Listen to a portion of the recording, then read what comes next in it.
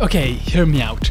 GNOME kinda messed up with their console application, and I'm not saying that, a GNOME developer is. Okay, so what's the story? Up until the release 42, which was released an entire year ago, the default console application for GNOME was Terminal. This one. This means that Terminal was part of the core GNOME apps, which are recommended to be shipped out of the box with the desktop. It frequently happens that this core set of application changes. As an example, in 2017 we saw the introduction of To Do, Music and the Document Scanner. To Do was then removed on the next update, and in 2021 Gedit and Archive Manager were removed and Connections was added. Usually this goes somewhat smoothly, up until Terminal. Terminal was removed in GNOME 42 and it was replaced with Console. They do have in common that they use the same terminal emulator under the hood called VTE, and this means that all improvements that Terminal did to VTE automatically also apply to Console. However, the interface of the two applications was significantly different. In fact, working on a new application instead of trying to improve Terminal has the benefit of being able to do radical changes while still allowing people to stick if they prefer with the other option. That said, Console isn't actually new. It has been renamed to Console, but it was previously called KGX, which is the station code of King's Cross. It starts with a K, but whatever, I guess. Whilst being incubated to become a core application, it changed its name into Console. The benefits of this application over Terminal are that the former better follows the GNOME design guidelines, and it's also way simpler. Yes, you can change color scheme between light and dark, but Terminal has actually full color customizations. And this was just an example, but Terminal also features mnemonics, menu acceleration, different profiles, initial terminal size customization, cursor shape and blinking behavior, scrolling options, custom commands upon startup, compatibility options, and so on. Console has nothing of that. In fact, it doesn't even have a settings dialog. In Console, we have the support for searching text, tabs, shortcuts, light and dark mode, and that's it. However, funnily enough, this would be the Terminal emulator that I would actually use if I were to switch to GNOME, as it's clear that it fits the design language much better compared to Terminal, especially evident if you look at the design of the Terminal settings. And I don't actually need any advanced Terminal feature. When I use the Terminal, I'm just typing commands and not much more, to be honest. And this is the whole point, really. GNOME decided to replace a feature-packed application with something simpler and that better followed the design. If you do need the more complex options, it will be very easy to just reinstall Terminal and switch back to the old one. Easy, right? Well, not really, because it went pretty badly. Two major distributions shipping GNOME by default, Ubuntu and Fedora, both looked at Terminal and then they looked at Console and they were like, you know what, this is actually a step back. I am not shipping this to users. All Ubuntu and Fedora releases since, according to OMG Ubuntu, have been using Terminal and not Console. It has been a year, and Fedora decided to spend some time after such a long period of time to see if Console had improved enough to change the situation. And to be clear, Console has improved since 1 year ago. As an example, libadwaita, if I am not mistaken, introduced a new tab overview component, which looks a bit like what you would expect on a tablet, which gives you a visual overview of all the open tabs. I actually absolutely love this feature on desktop as well. You still have the tabs on the top, but it's sometimes easier to just press the shortcut, see all of your tabs, and recognize the one you want to switch to from the general look rather than the title. However, this hasn't quite convinced Fedora developers.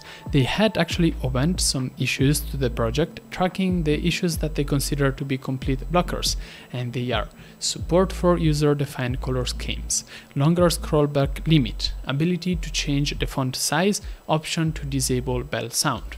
All of these issues were not addressed in the last year, and these are just complete blockers. If Console really wants to become a replacement for Terminal in Fedora IS, it would need to also have things like toolbox integration and toolbox and distrobox titlebar color overrides.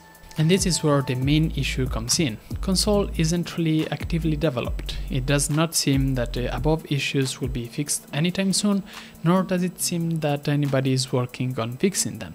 This is bad news for the GNOME project, since it means that their core application console won't actually be shipped into the two biggest GNOME downstreams. As I said in my Plasma 6 video, when your major downstreams revert your decisions, it's really bad news, and in the best case scenario, it means you're a bit out of touch with the needs of the users. In a blog post published last week by GNOME developer Michael Catanzaro, I hope I pronounced that correctly, he briefly goes through all the core application changes in the last 5 to 6 years before addressing terminal and console as the only time the switch didn't really go smoothly. He says, and I quote, "Long story short, this core app change was effectively rejected by one of our most important downstreams. Since then, console has not seen very much development, and accordingly, it is unlikely to be accepted into Fedora Workstation anytime soon. We messed up by adding the application to the core before downstream were comfortable with it, and at this point it has become unclear whether console should remain in the core or whether we should give up and bring back terminal. Console now remains for now, but I'm not sure where we go from here." This answers the first of the 3 big questions that I want to raise in the video. That is, how are they gonna fix the issue? How can they prevent this from happening again? And what's next for GNOME core applications? So, how are they gonna fix the issue? They have no idea. I don't see a simple solution either. And to be clear, I'm not making fun of GNOME. It sometimes happens that an unexpected issue arises and you don't really know how to address it, which makes the second question all the more important. How are they gonna make sure that this does not happen again? Well, basically the idea is that from now on, instead of swapping applications in and out the core category, anything that wants to get in there has to first go through a formal process called incubator.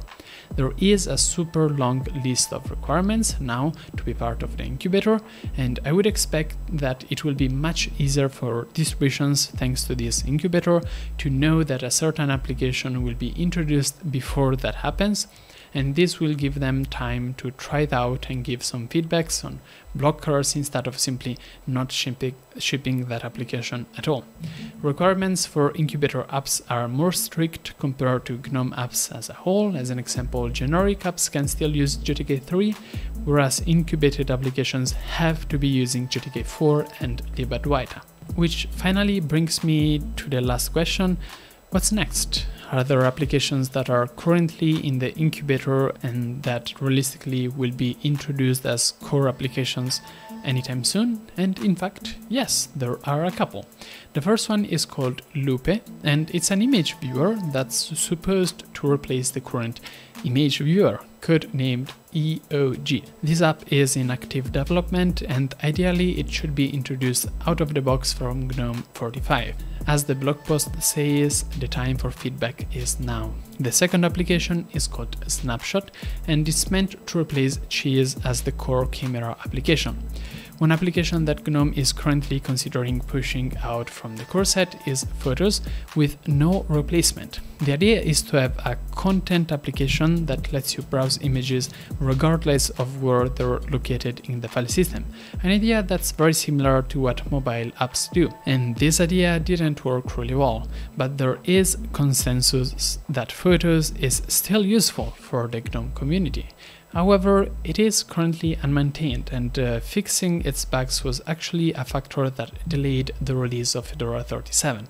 Since now we do have the incubation system, which does require active maintenance, this application does not meet that criteria anymore, and because of that, it will be likely removed in the near future. Before I go back to my bed, though, let me say that doing these videos ain't free, and these videos are not sponsored. For this reason, I would appreciate it if you could throw some spare change at me to make sure I keep on producing them. I do have a monthly donations goal. I have Patreons, Ko-Fi, LibraPay, PayPal, and so on. If you do subscribe to Patreon, you'll be able to get also an exclusive sort of podcast and private blog posts, so that's cool. And that was everything for me. I hope you enjoyed the story, and don't worry, GNOME is gonna be fine. See you in a couple of days.